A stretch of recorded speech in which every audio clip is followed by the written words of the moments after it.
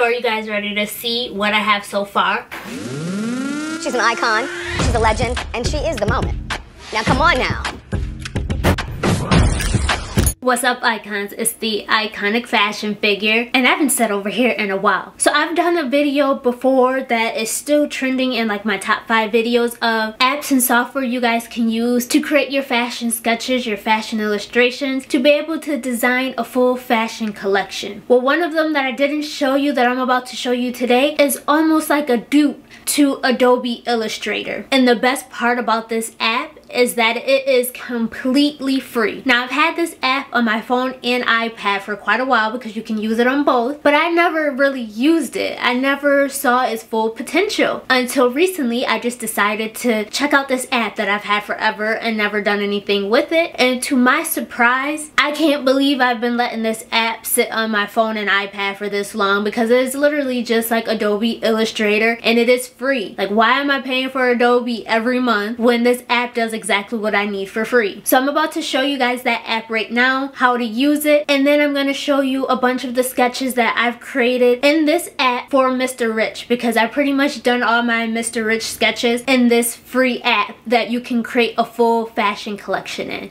So the free app is called Vectornator, and as you guys can see, I've already created a sketch in Vectornator and I added in my own color. So let me go in and take out that color so that way I can show you guys what I actually did, because what I ended up doing was taking one of those images from a previous video and using that as a guide to sketch out my design. So for those of you that do not know how to draw, you can do this too. You don't actually need to know how to draw. You're pretty much just tracing. But let me go back in and add the fill in and save this design so I can actually show you guys how I did this. So to start a new design, you'll click the plus sign, click import, and then you'll go into your photos. And as you can see, these are the pictures that I used in the video where I did my mood board. So I'm going to select one of these to use as a demo to sketch for you guys today. And I'll go ahead and start with this design as a demo for you. So what I'll first show you is the pencil tool, because there's a couple different ways you can do this, but I'm going to show you the way that I prefer to do it. Now, with the pencil tool, you can free draw. So for those of you that actually know how to draw, you can use the pencil and draw this yourself. Although I still feel like even with the pencil, if you know how to draw, it's still not as clean cut as using the pen tool. So I personally prefer the pen tool, but I'm going to show you the pencil as well, especially since we're tracing in this video. You can use the pencil. The only thing with the pencil is it's hard to make clean lines when tracing, especially doing this as a digital sketch. So you guys will see, like right now, my lines for the most part aren't too bad. Towards the end, where I start getting a little impatient and I just want it to be done, that's when I kind of start messing it up because I'm rushing at that point, and you guys will start to see the lines aren't straight. You'll also notice I have to keep stopping to readjust my screen because I'm zoomed in so I can see the edges. So you have to keep stopping, which means it's not a closed item. You have a bunch of different endpoints that you'll eventually have to connect. So the pencil tool I would recommend using if you're just free drawing, not necessarily tracing, but even then when it comes to fashion illustration, if you're doing flat sketches and you need all your vector points to connect, then I don't recommend using the pencil, but it is an option if you want more control over your designs. But as you guys can see, like the lines are starting to get squiggly, which I'm going to show you in a moment how you can fix that to clean that up, but it will take more time. So I'm going to go ahead and quickly finish the rest of this design.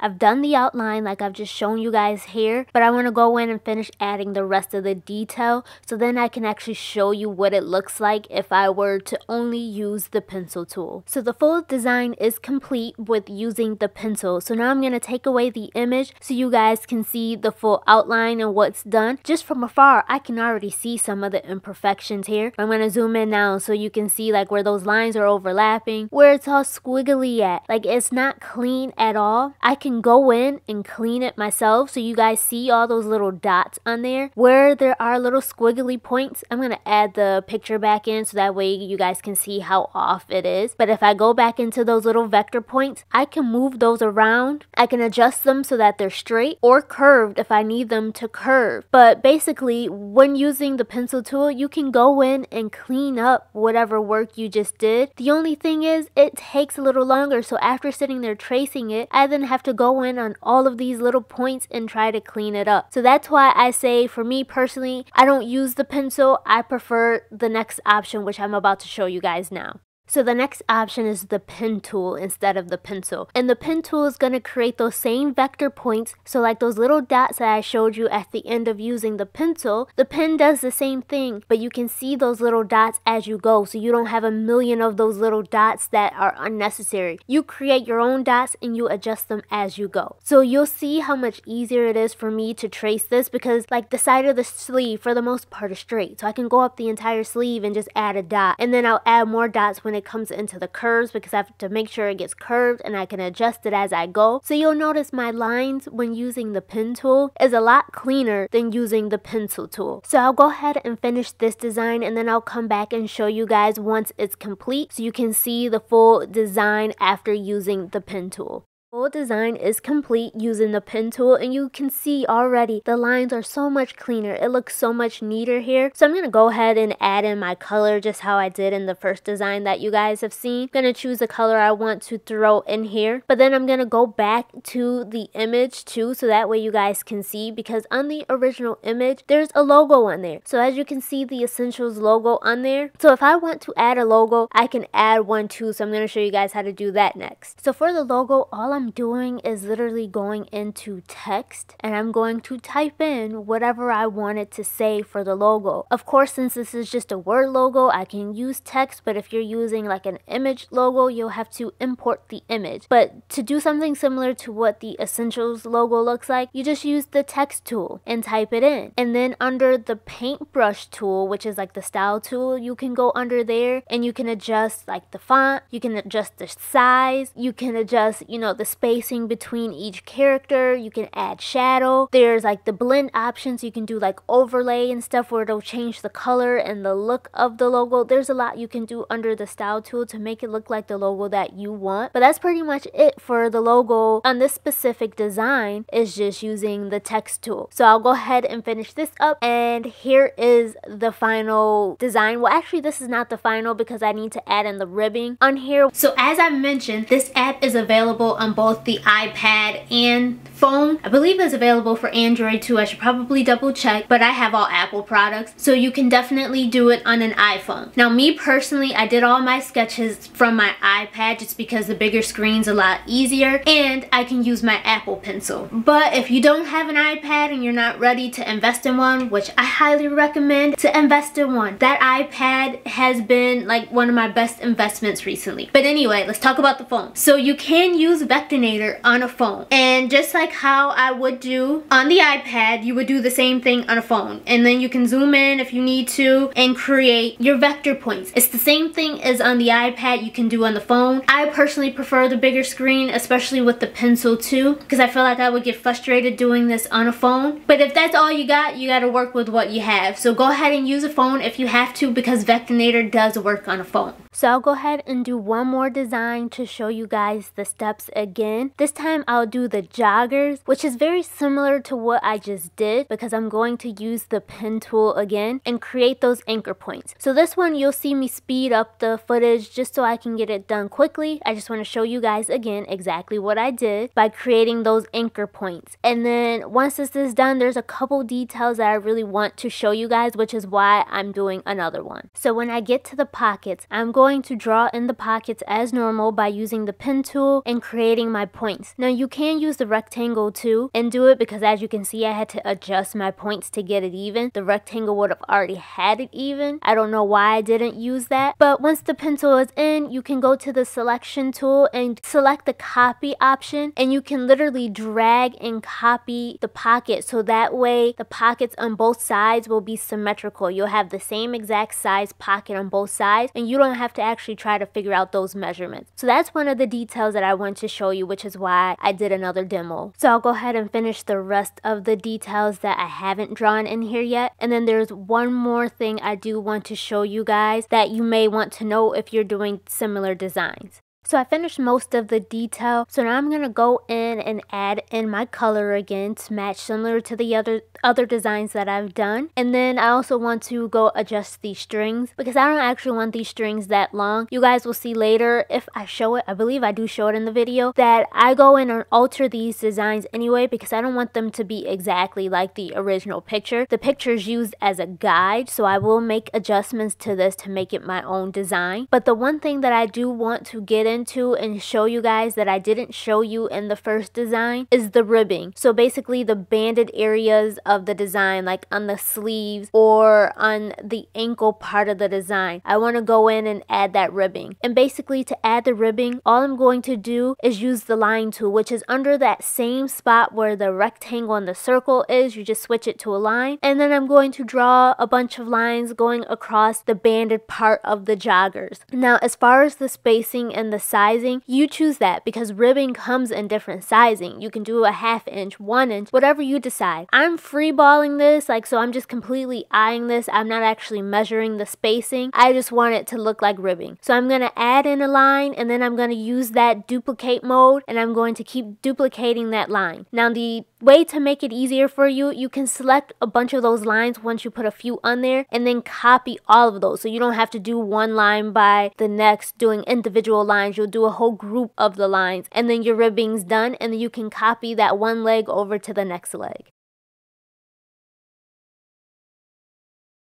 And then again, you can add in your logo just like they had on the original picture by using the text tool. So in this footage, I'm going to put it exactly where they had it on the original image, but later I'm actually moving mine, and mine is not going to be in the same spot. So these are the 3 designs that I've created so far by using the same technique that I just showed you guys how to do. Now these are looking just like the original pictures. Like I haven't made any adjustments yet other than putting my own brand name on there, but I will be going in and making adjustments to these so that they look different. And then like I said, so I've done most of Mr. Riche right from Vectornator on my iPad. I haven't even touched Adobe since maybe like 2 videos ago. Whenever's the last time I used Adobe, that was the last time I've used it. Since then I've been on Vectornator. So I'm not done with my men's collection yet. I have so far I have 13 designs, definitely can't end with the number 13. I do want to do some denim and a few other things that I had on my list to do for men's. Plus I still have to go through and do all the other color options because I won't just be selling brown. So you guys don't have to worry about that. I sell wholesale, so I have to offer a range of colors so that way brands can buy the colors that they need. But what I have so far, I do want to at least show you guys what I have so far so that way you guys can see. So let me go ahead and show you what I finished so far.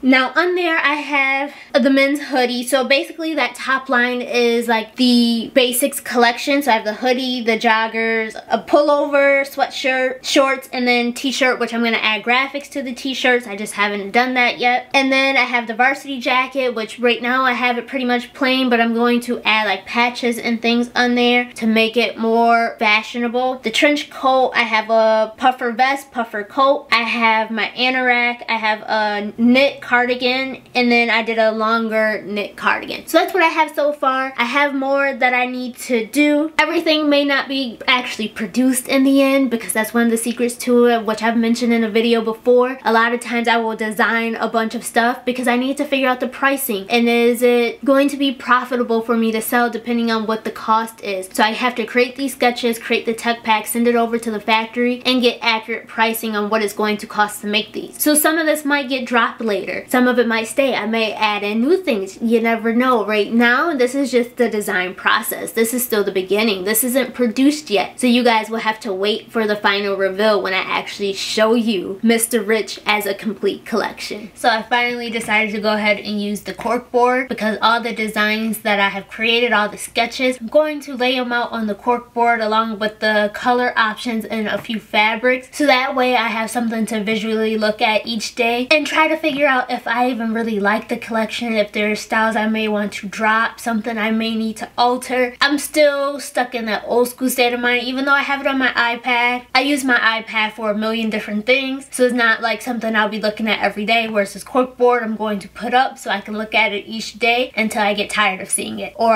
until I get to the point where I know this is it. So I've already printed out some of my designs, so I'm going to cut these out and put them on the board. I have a few pieces of fabric over there that's going to go on here too. I still need to print out either the color swatches that I want to put on here for each style, like what color is going to come in, or maybe I'll just go ahead and add the colors in to each design and then print those out just a little smaller and put them on the board, which I'll show you guys. I've started doing that on some of the designs already anyway. You guys didn't see that in the previous footage, but I have started adding in the color options for each design. So I'm debating, do I want to print those out and put those on the board? I also thought about doing, so like right now I have like all my browns that are printed out. I consider doing like all the blacks too, doing all the blues, the olives, all that stuff, and do like a color story. Haven't quite figured out how I want this board to look. I just know I need something on this board so I can visually look at this each day. So I'm gonna go ahead and cut these out.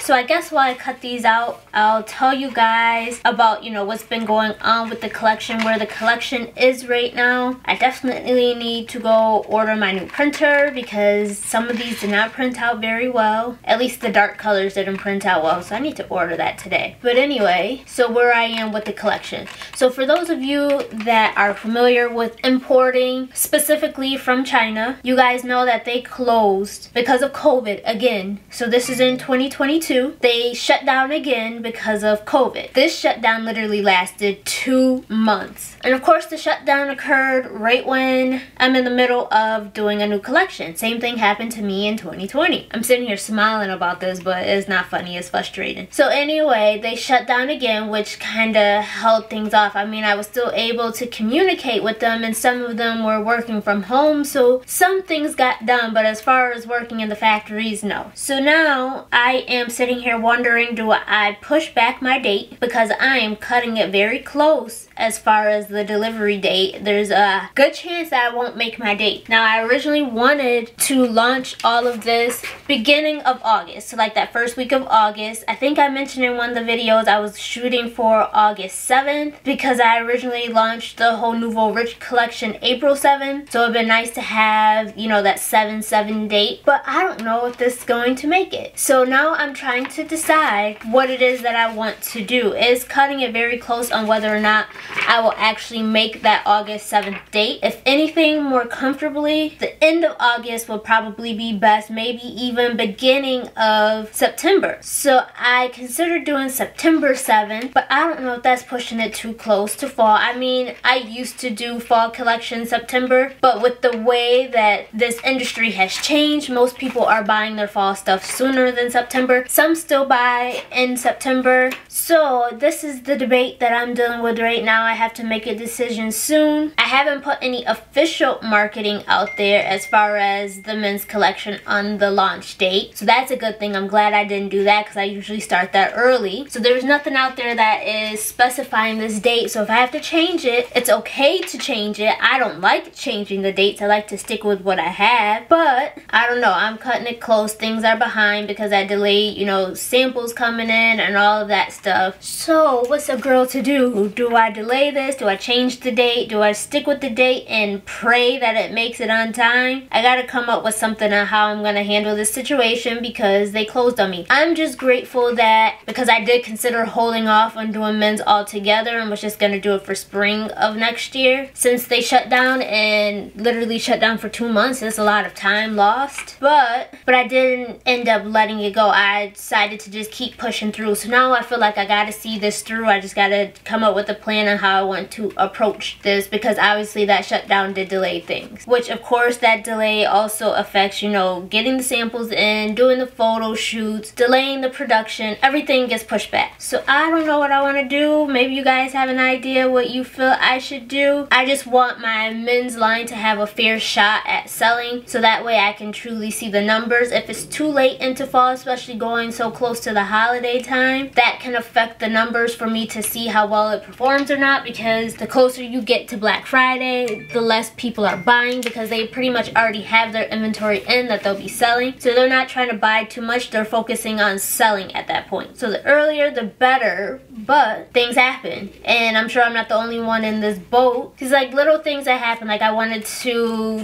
you know, make sure the labels were made right. So they'll send me samples of my labels to make sure my labels are done right before they're applied to garments. So for them, they had their sales and customer service people working from home, so they were taking the orders in of what labels I needed. They're communicating on, you know, how I needed this label done, the exact colors that it needed to be, you know, blah blah blah. All that stuff's being communicated, but it wasn't actually being produced because no one was working in the factory. So that delayed everything. Here I am, and they didn't even tell me. That's the crazy part. This entire time they're communicating, I'm thinking they're still working, because they didn't mention that they shut down, because not everyone actually shut down. Some of them were fighting against the entire shutdown because they didn't want to lose business again. They had already did that in 2020. They didn't want to have to go through that again. Not everyone agreed with this shutdown. And then you also have to understand the shutdown too wasn't all of China. It was certain areas. Shanghai, Hong Kong did for a little while, but not as long as Shanghai. So it was certain areas. But some areas also was taking precautions. So even if their area necessarily wasn't shut down, they were, you know, starting to work from home just in case COVID did spread to their area. They didn't want their people getting sick. Understandable. You gotta protect your people. I would have probably done the same. But that screwed me up. I'm trying to think what else happened.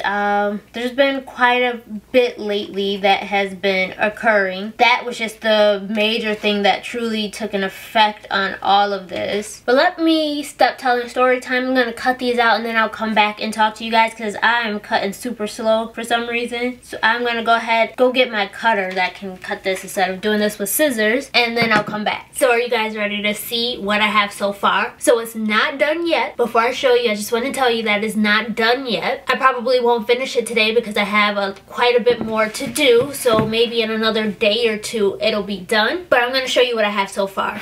Okay, so this is what I have so far. So I have most of my main sketches on there. All my designs aren't even on there yet because I have to do like denim. I do have a denim factory, so I want to use them for some of the men's stuff also. So I'll probably do a couple pair of jeans that I still need to add on here. And I feel like something else is missing on this board. But the men's collection is not going to be as big as the women's, just because this is my first time doing men's. So this is like my trial run, and then I'll build it up. But I have most of the sketches on there, and then you can see like with the t-shirts, I have all the little colors. Let me zoom in so you guys see.